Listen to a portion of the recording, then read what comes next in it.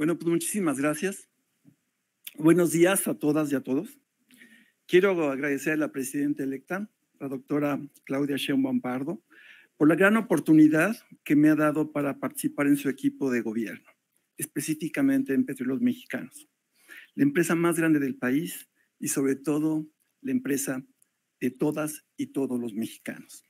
Es un honor, un reto y una gran responsabilidad que acepto con alegría, entusiasmo y ánimo emprendedor.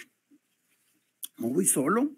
En los días que vienen estaré integrando un equipo de profesionales brillantes con vastos conocimientos, experiencia y convicción nacionalista. En esta parte trabajaremos muy de cerca con la maestra Lucelena González, que es la secretaria de Energía, la cabeza del sector, mi autoridad, porque Pemex no se manda solo, que también ha depositado en mí su confianza. Gracias.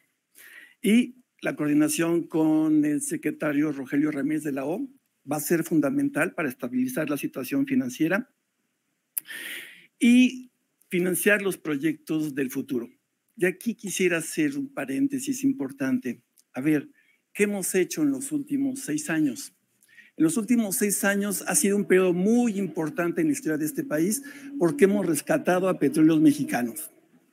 Petróleos Mexicanos quedó deshecho con las políticas neoliberales que se hicieron durante todo ese periodo de 6 sexenios. Nos entregaron una empresa devastada, una empresa en ruinas, con una refinerías cayéndose a pedazos que afortunadamente se han restituido y estamos en procesos de aumentar su capacidad. Ya ven lo que hemos logrado, de mejorar el Sistema Nacional de Refinación.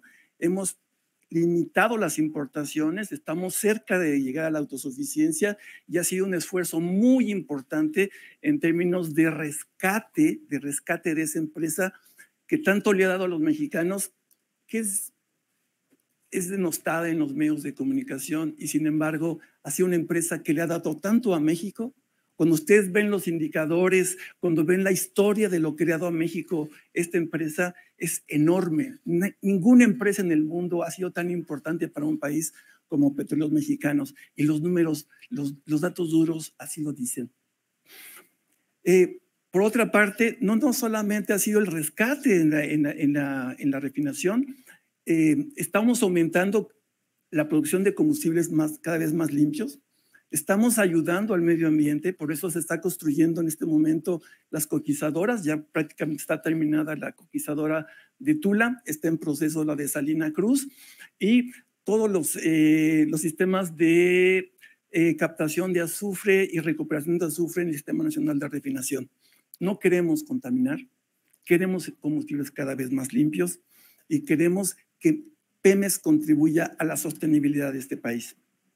Por otra parte, un reto importante y una de las encomiendas de la doctora es que mantengamos la producción en 1.8 millones de barriles por día, que eso es lo que nos va a permitir abastecer a las refinerías. Entonces, este es un esfuerzo importante. Hay que decirlo que en este gobierno se hizo una parte muy importante también de aumento de la producción. La producción venía cayendo por madurez geológica, efectivamente, pero también por falta de inversión, descuido, negligencia y también plan con maña para poder privatizar la empresa. Hemos logrado en este sexenio aumentar la producción de 1.642, 1.6 barriles por día a 1.8 barriles por día. Eso es que hay que reconocerlo. Hemos logrado no solamente estabilizar la producción, sino aumentarla. Otro logro importante es la disminución de la deuda. Acuérdense que Cedillo endeudó a la compañía con más de 50,000 millones de dólares. ¿Dónde está ese dinero? Desapareció. Se fue en el régimen fiscal. Pemex era obligado a endeudarse para pagar los impuestos durante ese periodo. Llegó a pagar hasta más del 70% de los ingresos de Pemex Exploración y Producción, uno de los regímenes fiscales más agresivos que hubo en el mundo, y a través de ese régimen fiscal, cómo se vació la empresa. Pues ese aumento de la deuda que llegó hasta 130,000 millones de dólares en la inercia de lo que ya se había endeudado, se bajó a 99.4 millones de barriles y sigue bajando. Es un esfuerzo muy importante. Aquí están metidos 30,000 millones de dólares de disminución de la deuda. Ese dinero nos hubiera muy bien servido para otras cosas. Tuvimos que pagar. Este gobierno ha sido un gobierno responsable, ha pagado puntualmente los compromisos de la deuda y lo seguirá haciendo.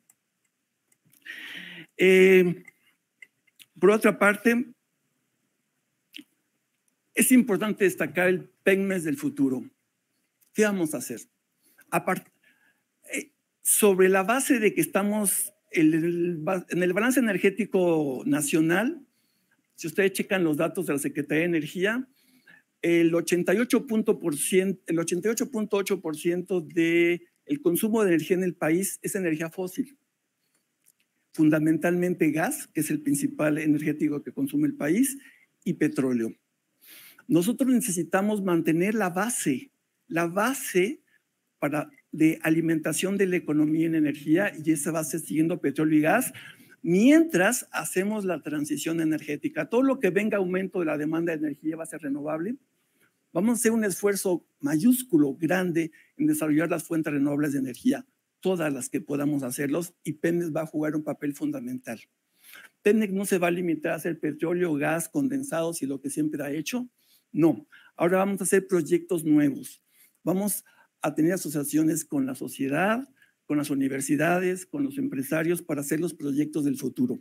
Vamos a hacer energía eólica, energía solar, energía eólica offshore. Vamos a hacer materiales estratégicos, entre ellos el litio, una de las encomiendas de la presidenta, que es muy importante, los elementos constituyentes de las fuentes renovables, porque sin ellas no hay futuro.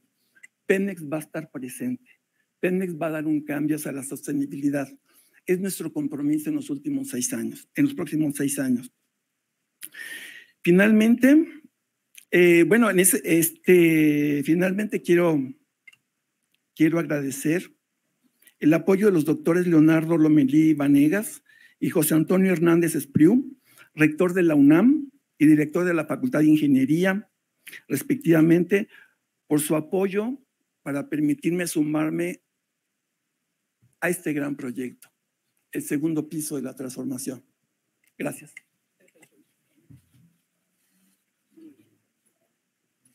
Muy bien, pues esa es la presentación.